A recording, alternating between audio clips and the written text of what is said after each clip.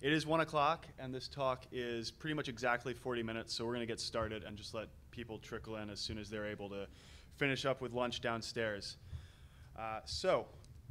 My name is Tim Bach. I am a product security engineer at Salesforce right across the street, so it was a pretty long trip for me to get here.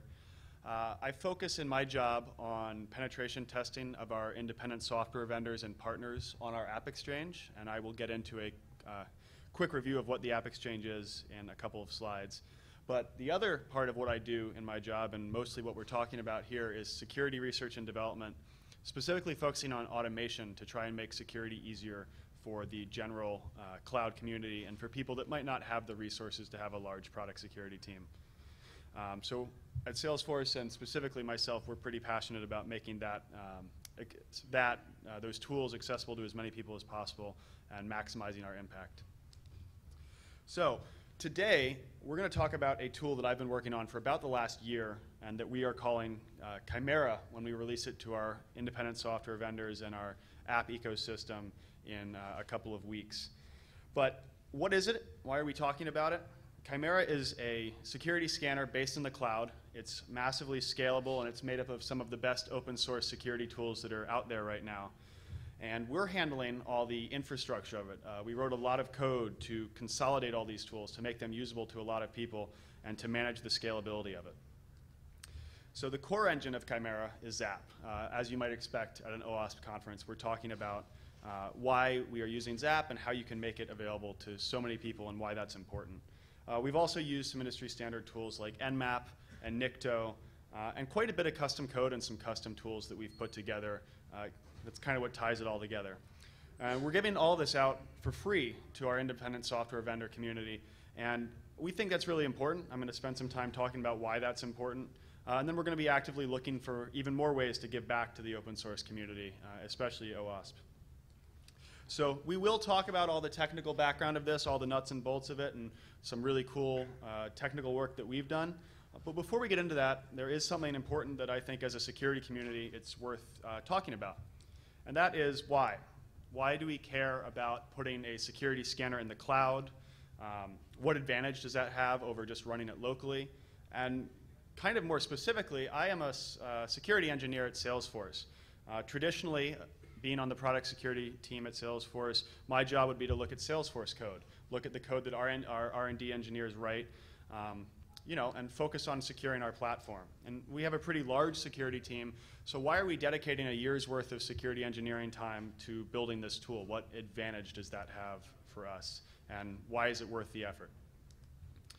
So we're talking about scalable security. We're talking about security affecting a lot of people. Obviously, we're talking about the cloud today.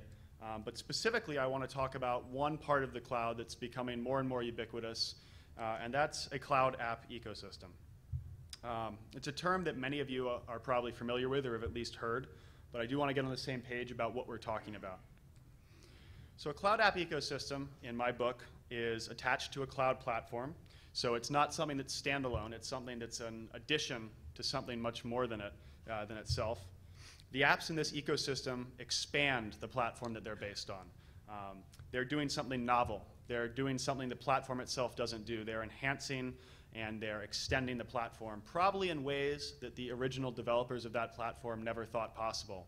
If any of you were at the keynote this morning, they were talking about, as security engineers, we have to think about what our tools and our platforms and our products are going to be used for, not just the core use that we built it for, but what they're going to be used for in the wild.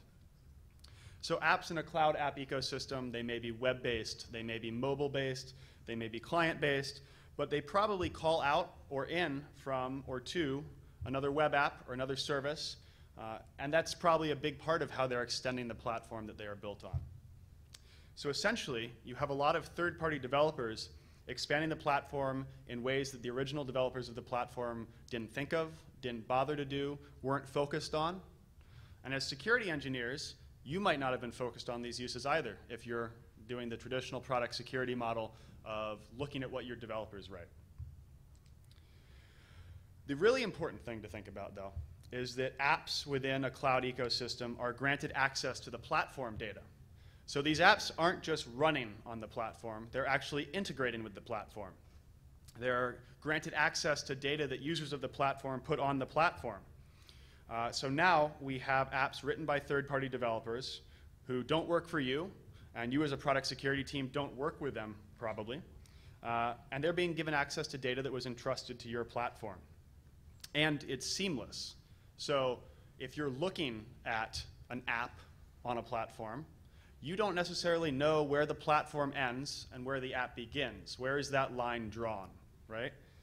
So who is responsible for ensuring the security of the cloud app ecosystem? Who is responsible for ensuring the security of the data that was trusted to the platform and is now being shared with the app?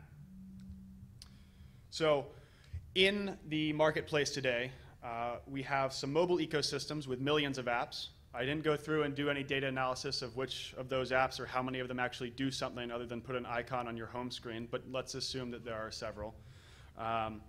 And the mobile app ecosystems that are prevalent in the market today have review processes focusing on content, on library usage, on best practice guidelines. I'm assuming that a lot of them do automated malware scanning. Some of them probably do some cool static analysis. We do have some pretty smart companies managing these ecosystems, right? But there are millions of apps, and there is a product security team of tens of people probably, right? So now these platform providers have to balance the volume of their app marketplace with their security controls. And that's a major challenge. And I think if you've been reading the news over the past couple years, you've seen evidence of how much of a challenge that is. We also have social platform ecosystems with thousands of apps or tens of thousands of apps. And those apps, as you might expect, are granted access to user data on the platform. They're granted access to your social graphs. And that's all some information that's pretty useful for phishing. And again, the review processes in those marketplaces usually focus on content and use of API, intellectual property, trademark violations. But those apps can still access all this user data and send it to other services in the background. And keep in mind that users of mobile ecosystems, users of social platforms, these users are not necessarily software developers. They're not necessarily security engineers. We're talking about technical lay people. And at its core, product security's function is to protect those lay people, right? We are educated in software security. We know what's going on. We can't expect a technical layperson to know what's going on, and it's our job to keep them and their data secure. So I'm going to talk about my personal favorite app ecosystem, and that's the Salesforce AppExchange. That's the team that I work with to secure. And we have about 3,000 applications. I haven't pulled the numbers recently, but when I wrote these slides, it was just over 2,800, so I'm guessing we're close to 3,000 now. Most of them do integrate with external systems, just like consumer app marketplaces. We've had 3.25, probably close to 3.5 now, million app installs, so the apps are widely used. They're hitting a lot of customers. But where we are in the minority, and maybe unique, is that we do full penetration testing of all AppExchange listings. So if you want to be listed in our app marketplace, you have to go through our team, and we're going to do a full scope penetration test. And we're not just going to do it on the code that you put on our platform. The services you call out to are also in scope. So that means that we are doing full scope penetration testing on every service that your data could possibly travel through our platform, through our app marketplace and ecosystem, and get to. And essentially what we're going to talk about for a little while is why that's important and some of the lessons that we've learned along the way. Because we have been doing this for quite a while. We have done thousands of full scope penetration tests, and we've worked with our partners and our independent software vendors through this process, and so we have a little bit of perspective on what it means to them and what it's like for a product security team to be doing this. So, why secure the ecosystem? I'm going to go back to that question that I started with. Why bother? Why put thousands upon thousands upon thousands of security engineering hours into these penetration tests? This chain is protecting your data. Behind the fence is all the data that you've put into the platform, whatever platform you want to talk about that has an app ecosystem. Behind that fence is your data. All of your users' data. Everyone that is using your platform, your revenue stream. All of that is protected here. And this lock right here is what you're doing as a traditional product security team. You are focusing on the platform most likely. I'm making some assumptions based on the traditional product security model, but I think they're fairly safe assumptions. The vast majority, if not all, of your product security resources and budget and man hours are going into securing the platform. They're going into securing what your engineers write. That's the code you're caring about right now. On the other hand, most, if not all, of the same data that is entrusted to your platform is accessible to your app ecosystem. Who's spending the resources to protect those vectors into your data? And who is responsible for it? And does it matter who is responsible? As I said earlier, I think we're one of the few exceptions to this view, and if you get nothing else from this talk and none of the technical details, I want you to think about whether that's the right model. Why secure the ecosystem? It's because we want to encourage a thriving development ecosystem. We want to ensure a thriving development platform. But most importantly, it's because we want to maintain trust in our platform as a whole. That's why we care. So I want you to think about this scenario from the view of a technical layperson, from the view of somebody who doesn't do software development, they don't do security development, and their last interaction with secure code was using the forgot password flow. Okay? So they put their data into your platform, the platform that you built, the platform that your company relies on being used. So then they install an app from your app marketplace that shares that data with an external system.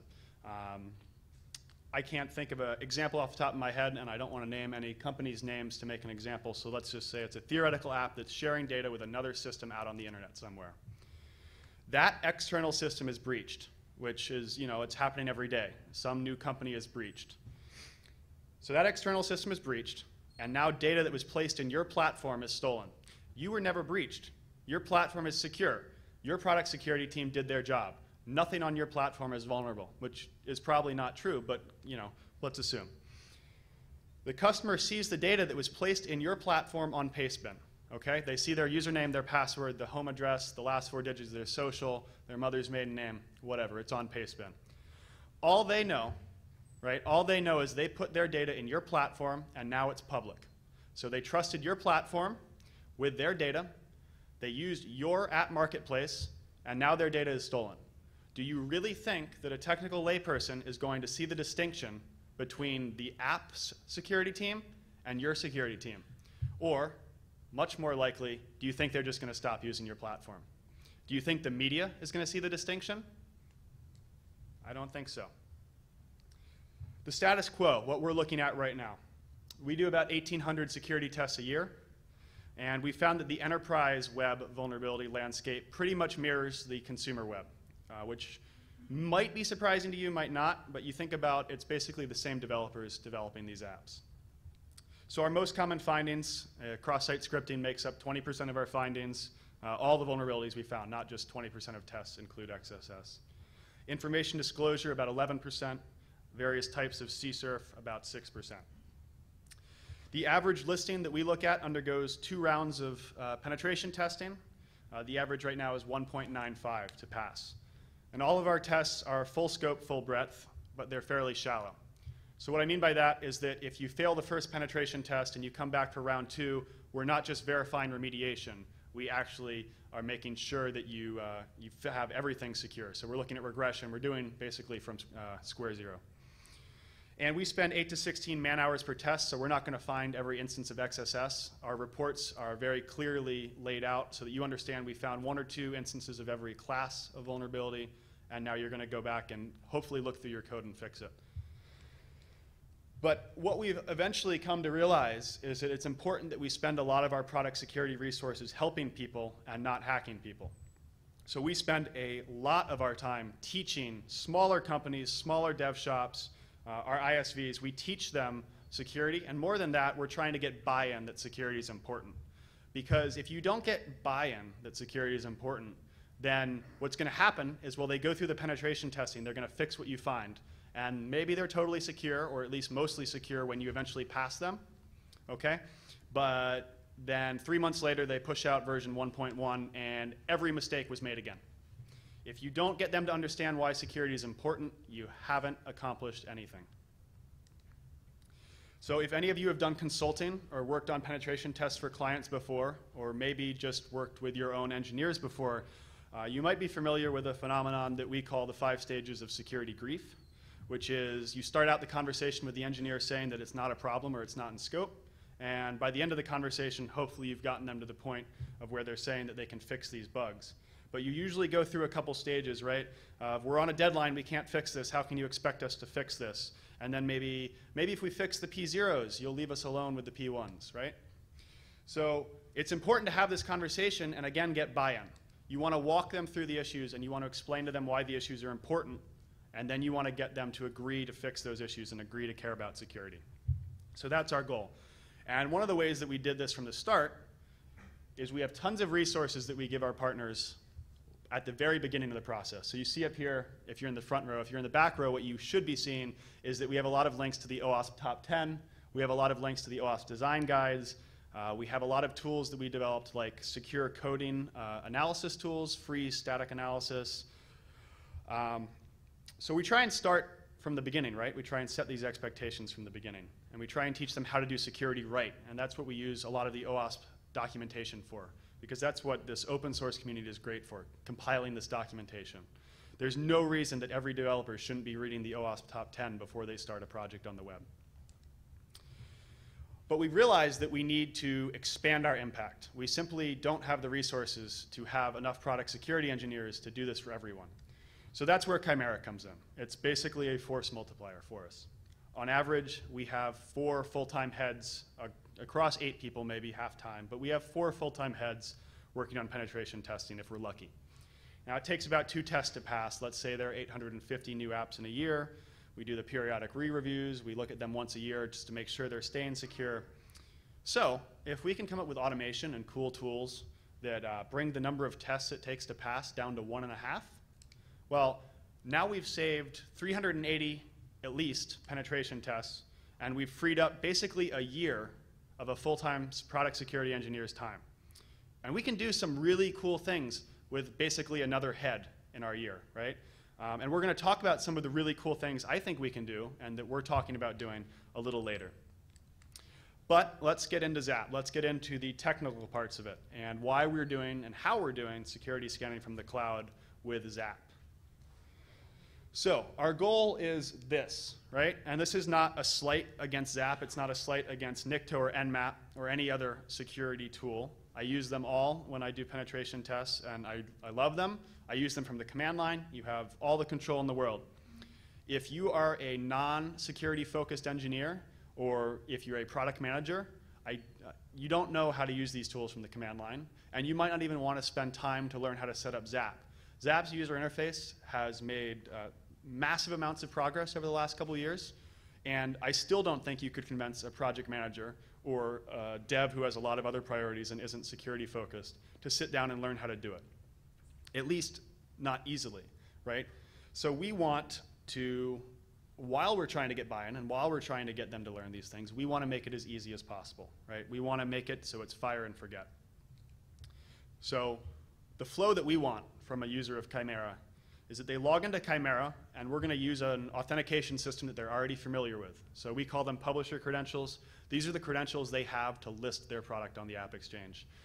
So you could use it, Apple ID for the App Store, or your Google account for the Play Store, many examples, but use credentials that they already know. Don't make them set up something new. They enter a URL to target, and optionally they enter test credentials if we want to do an authenticated scan. They validate ownership of the target, and the way we're handling that is giving them a token that they have to upload, and we just verify that the token is there. So we're verifying that they're not using our tool as a weapons platform. And that's it. That's all they have to do. And then they receive a notification email when the scan is done. They download it, and they're given a PDF or an HTML file with very actionable results, something that you can take back to your team and say, we need to fix these things. We need to look for these design patterns. And it's not just technical gibberish. It's actually actionable. So very quickly, I'm going to jump out and do a quick demo of what that looks like. So right here, you have the login to the portal. All you have to do is hit login, and these are credentials that they would already have. And hopefully the Wi-Fi is still pretty solid. It looks like we're going to get in. All right. Now all you have to do is hit new scan, and let me try and zoom in a little bit here. Okay. So all you have to do is hit new scan, type in your target.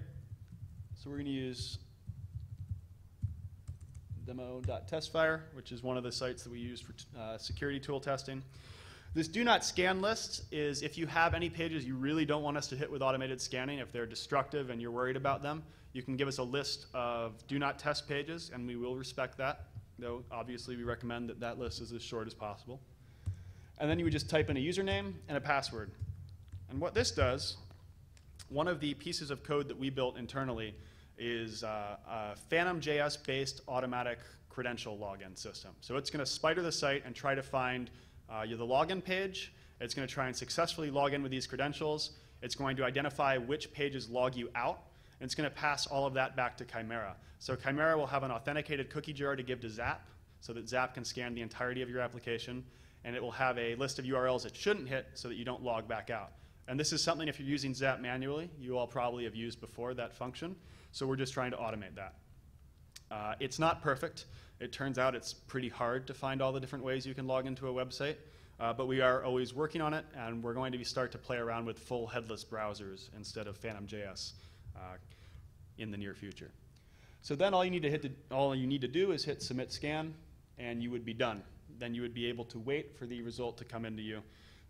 And you see here, you can come back and check the status. If you were done later on, all you would have to do is come up here and then hit download results. So let me jump back into PowerPoint. All right. So now you've seen the customer-facing side of it. You've seen how easy we want to make it. But being, as you are all security engineers or software engineers, let's talk about how we're doing it. Let's talk about the really interesting part of this, which is the nuts and bolts, the technical side of it. So at its core, we have four major components. We have the scanners, and that's ZAP, Nikto, Nmap, and a few others that are internally written. We have Heroku, which is handling all of our scalability. Heroku is basically our DevOps team, so that no one on my team, and certainly not me, has to sit around and do DevOps because I like to take vacations every now and then. We have a persistent data store, and we have a cache. We're using a Salesforce backing org, and we're using Redis, and I will explain why we're not using a more traditional database. And then we have a bunch of custom code that we've written to manage everything and pull it all together. So as I mentioned, ZAP is our flagship. That's what makes most of it tick. That's what we expect our partners to use. If they're not using Chimera, we tell them to download ZAP, give us a report. But then we also use Nikto, which is another web application security scanner. It's going to find common vulnerabilities, known misconfigurations. By default, we scan ports 80 and 443. And then we have Nmap for port discovery. We actually pass every port we find on Nmap outside of those two back to Nikto, just in case there's something that Nikto can find on those ports. We have SSLIs to detect SSL issues and server misconfigurations. And then we have two internally built fingerprinting libraries, one for SSL libraries and one for web app frameworks, JavaScript libraries, CSS libraries, all these different things. Fingerprinting is important because we want to understand what's in our ecosystem. We want to understand who is using what and what technology is being brought into our ecosystem. And it's also important for some cool vulnerability detection and threat intelligence, and I'm going to talk about that towards the end when we talk about future steps. So like I said, Heroku is what makes ZAP. Heroku is the ZAP at scale part of the title of this talk. We rely on Heroku for the scalability. We have dyno types for each major type of scanner or engine. And we have two dynos that oversee the entire system and pull it all together. They're going to handle auto-scaling logic so that we can scale up and down based on demand and based on budget. And then we have Heroku handling all of our operations. So servers dying, we don't worry about hardware. It's all abstracted.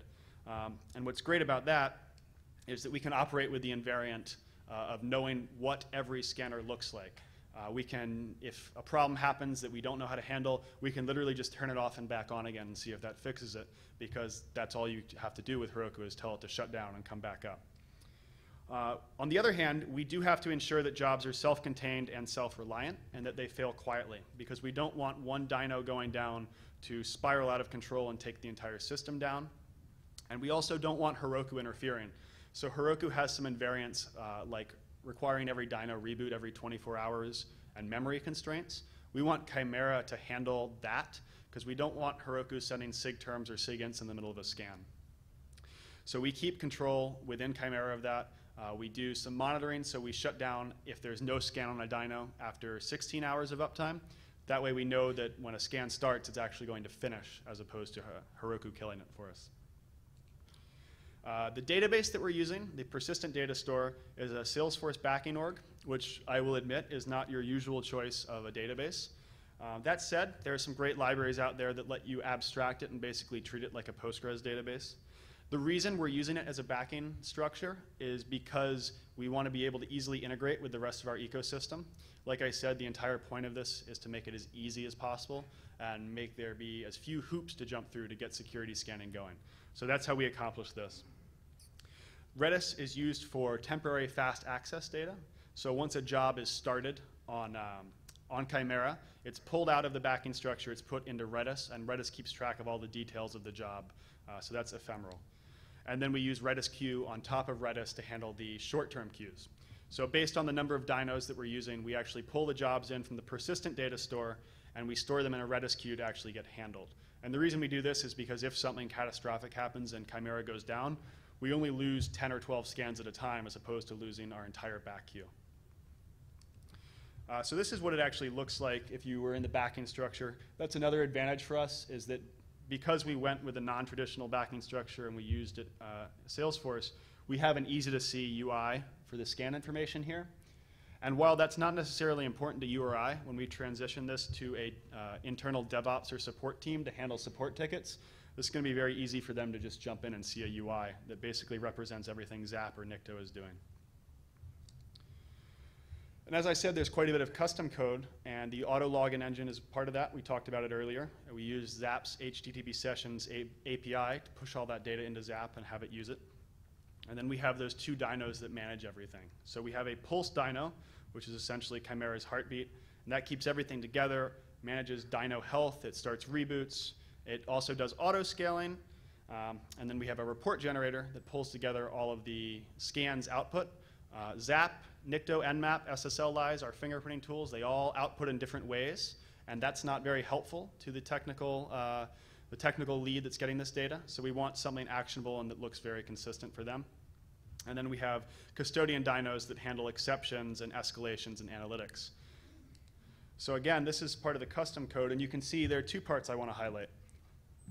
Up here, you have dyno caps.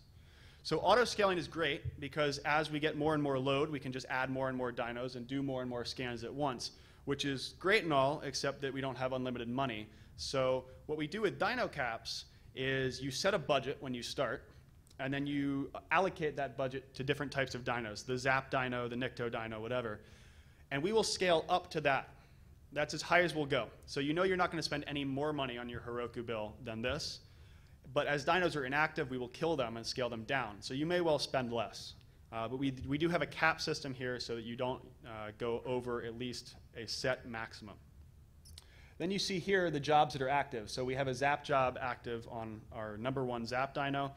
And this is all data that's coming from Redis. So like I said, every dyno and every job has a blob in Redis that has all this data.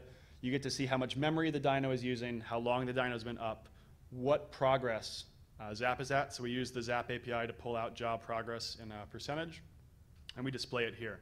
And this is just a great one-look dashboard that we can have up on a TV in the office and understand how much usage is going on with Chimera. Okay.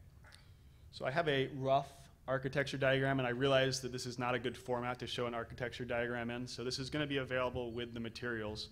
But essentially what's going on here is you have the backing org, data being pulled into Chimera on Heroku. All of Heroku is, or all of Chimera is distributing it to the different types of dynos based on the engine. Those dynos are attacking your target. The data's coming back here. When a job is done, it'll pass it on to a report generation dyno, and the report will get sent out. But how are we using ZAP? How are we making ZAP click online and in the cloud? If you look at the source code on my laptop, the parent folder is still called ZAP Cloud, because when we started this project, our entire idea was just to make ZAP available to anyone who wanted to use it without any training. And then we thought about adding more things to it. So let's talk about how we use ZAP and what we've learned by it and some of the things we've added in around it. So everything for Chimera except for the scanners themselves is written in Python. We use the ZAP Python API, and we use ZAP 2.3.1 right now. We're going to get up to 2.4 on the stack and the new Python API as soon as possible. We haven't spent the time to do that quite yet. So the ZAP jar and all of its related files and plugins are just part of our Heroku slug, and we actually only use plugins ascan, pscan, CoreLang, Spider Ajax, SQLi, and Retire.js. We removed all the extra plugins because of our memory footprint. That's something that we really care about minimizing on Heroku. And this is really all we need to run ZAP in a headless mode and do the scans that we're trying to get done. And then we use the Heroku multi-build pack around it to ensure that we have all of the backing libraries like Java 7 on our Python-based dyno. So we start our ZAP jobs on a 2x dyno, which for those of you that are not aware of Heroku's constraints means 1 GB of RAM. And we start ZAP with the subprocess library from Python using a slightly modified zap.shell. We added a garbage collection flag because in our not so rigorous testing, it seemed to bring the memory footprint down a little bit. And we are using it in headless daemon mode and making all of our interactions via the API. So if I jump in here, you can see basically how any of you using headless ZAP would be starting it with Python. We just start up ZAP using subprocess right here, connect to it with the ZAP Python API, and then just start trying to connect to it. And if for some reason startup failed, if we can't connect to it after about half a minute, we just kick the dyno and start fresh. It's basically IT 101, turn it off and back on again and see if that fixes it. So as I said, we're starting on a 1 GB memory dyno. Not all jobs complete on that dyno. If you're scanning a big site or if ZAP encounters something that's using more memory, we do kill it, right? We kill the dyno so that we don't get shut down by Heroku, like I said earlier. But then we pass it off to a performance dyno with about 8 gigs of RAM and try it there. Now, we haven't yet run into something that fails on that dyno. Theoretically, if we did, we would just cancel the job and tell the user who requested it, hey, I'm sorry, we can't quite do this in the cloud yet. Here's how you download ZAP. Here's how you do it yourself. Now, I said we were using Redis to handle all of our jobs. So we just use custom exceptions and throw them out there, and we know why a job stopped, and then we handle it appropriately. So Redis really helps us out there because it can catch specific types of exceptions from within a job's code. So again, this is what escalations look like. Let's get out of here. So all we're doing here is checking memory usage from the ZAP dyno using a shell script, and we're checking job status with the ZAP API. And if it's over for too long, then we just bounce it out to another dyno. So the best way to interrupt an RQ job, as I said before, is throw an exception, and we catch exceptions for memory, for killing a job because something else failed, something we don't understand. We catch it if Heroku restarted a dyno without telling us. We catch that SIGINT or SIGTERM and throw it out to the RQ exception. And we also catch exceptions if we weren't able to verify ownership of a target. So now, a couple of things we've improved on ZAP that we've learned along the way. ZAP reports everything it finds, and that's not a knock against ZAP, but it can be confusing or overwhelming at times. Let's say that ZAP found X-frame content options header is missing, which is probably the vulnerability I've seen the most in all of my test ZAP reports. And it scanned 350 pages on the site, so now you have 350 instances of that vulnerability. Multiply this across a couple more vulnerabilities that affect every page, and you have a ZAP report that looks something like this when you're exporting it. So what we care about is the signal-to-noise ratio.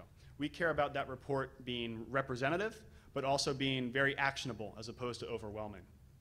So what we've done is developed some vulnerability pruning, and the goal here is to reduce the number of issues reported to the end user per vulnerability class while not taking away from the representative nature of the report.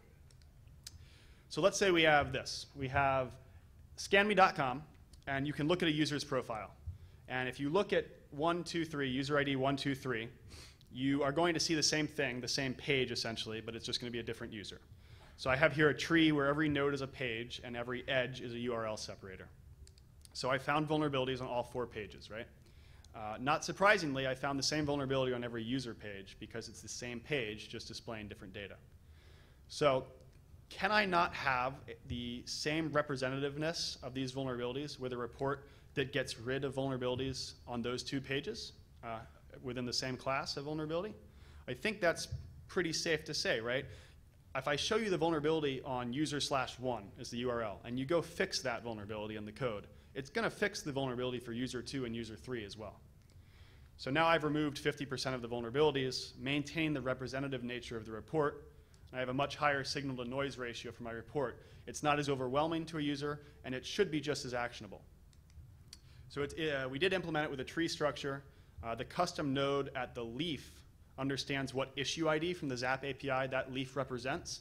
So after we do a pretty standard prune on the tree, we just look at what IDs are still in the tree, and we only pull those IDs out of the ZAP API. So it was easiest for us to develop this as a Python layer on top of ZAP using the API.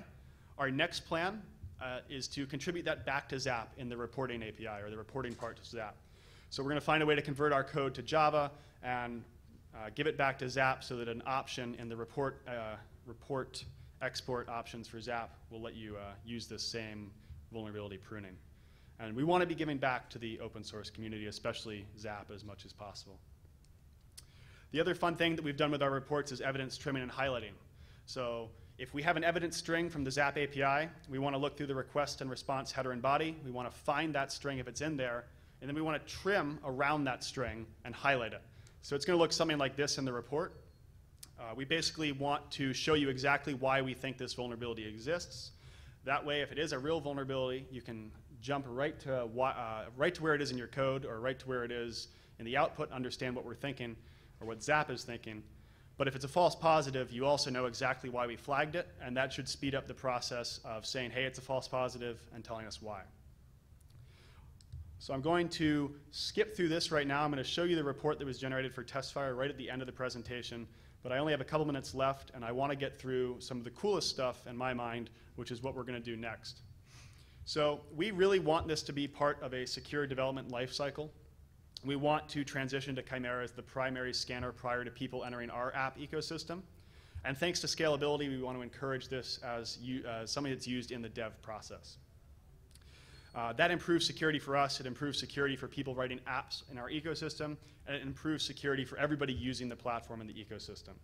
What really matters is the users being secure, not whose fault it is, right? So we want to then start to provide Chimera as a platform for periodic scans, and that's where the fingerprinting is going to come back in. With every scan Chimera does, we collect invaluable data about what's being used in our ecosystem. And that information we collect can be tied to a security point of contact that can help us resolve things. So the first thing that helps us does is thoughtfully direct security resources. If I see that a certain version of jQuery, for instance, is being used in 38% of the applications in my ecosystem, is it not worth a week of a security engineer's time to do a pen test on that library? That is a disparate impact. One security engineer doing 1 week of work is now finding a vulnerability that might affect almost 40% of things running in my ecosystem. That's how you maximize the impact of your product security team. The other thing that we can do now, we have this fingerprinting data being stored in a database.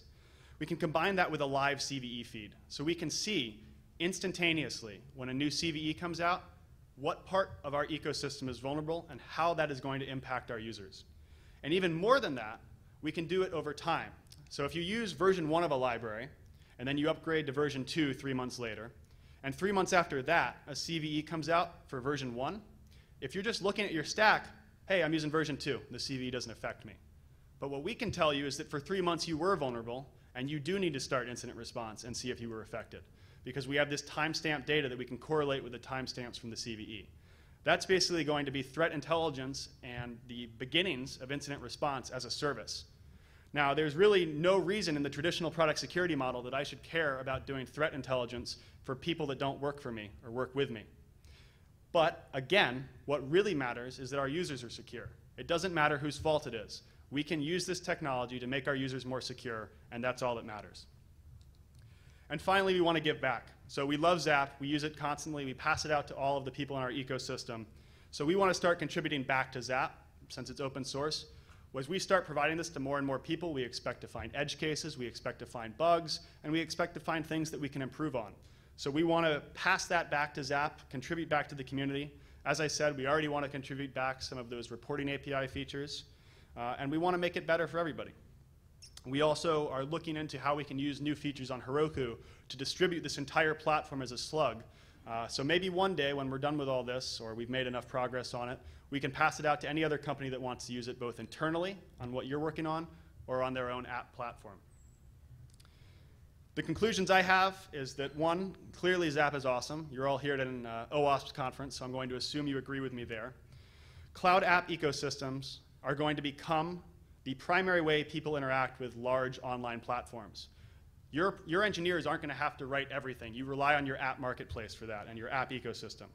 Through the intelligent use of smart technology and smart automation, through data mining, through threat intelligence and analysis, large companies with a lot of product security resources can make the entire internet and the entire cloud more secure for everyone. And I think we can all agree that's a good thing. If we make the cloud more secure for everyone, it's going to make our jobs easier, it's going to make more people adopt the cloud, and it's going to make just basically everything better. So that's all I have. Thank you very much. If you want to get in touch with either myself or people on my team, you can use these Twitter handles, or you can email me at that address. I'd be happy to take some questions now. Just please use the mic in the center so we can get everything recorded.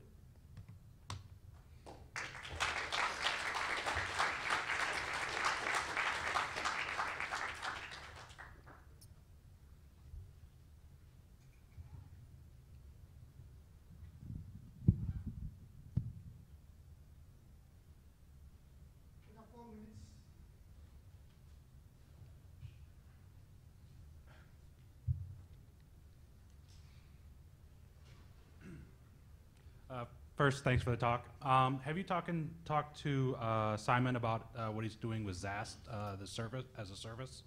One of my colleagues actually went to AppSec Europe this year and talked to him at that conference.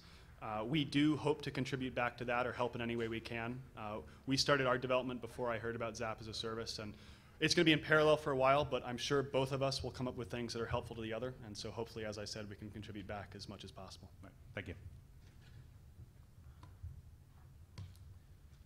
You may have mentioned this a little bit, but I was curious, for the reporting aspect, how do you, I guess, get rid of false positives or manage kind of what can be overwhelming from those kinds of reports? So in terms of being overwhelming, we're trying to handle that with vulnerability pruning. We know that we're not going to get rid of false positives. That's just not possible. What we're looking at as a way to handle false positives, especially in the flow of a secure development lifecycle, is providing a cloud platform that they can see their report on. The same way you would go through static reports and maybe audit them, you can let us know you think it's a false positive and provide some evidence why. That'll come back to us. We haven't found a good way to eliminate false positives in general, so what we are trying to focus on is eliminating essentially the same vulnerability being reported hundreds of times and addressing that as a way to reduce the overwhelming factor. I may have missed these details since I got here late, but if you haven't talked about scalability, like how do you make basically a standalone tool scale? I assume you are creating multiple instances. So essentially, Heroku provides us a guarantee that every dyno is the exact same. We've tested this with up to 100 scanners running at once, and essentially it's 100 dynos. So all it takes for us to scale is to send the API command to Heroku to scale up a new ZAP dyno, and that's essentially a new scanner ready to go. So the only constraints to our scale is how much money we're willing to pay for essentially AWS space. All right, and so for for basically exploring the app, it's the crawling part that ZAP has. Like you're not actually doing like proxying of the traffic as you would do. We're not doing proxying of the traffic. For exploring the app, first we're going to use that tool I talked about to try and find a way to log in, pass that cookie jar back so ZAP has access to as much as possible. Then we're just going to do a normal ZAP spider. Okay. We are looking at some ways, though, I should add, to chunk up the spider results and split them into different scanners to increase scan time or decrease scan time. So do you typically ask developers to run your ZAP as a service against their production environment or a development environment? I would recommend a development environment, of course. One of the other things we see from people with less resources and less experience is I won't say probably, sometimes they only have one environment. Right. So we do try and, we don't try and use destructive tools as much as possible, and we always suggest they give us a standalone environment, but we have definitely run it on production environments. Thank you. Great. Thanks, guys. Feel free to email me if you have any other questions, and I'd be happy to connect.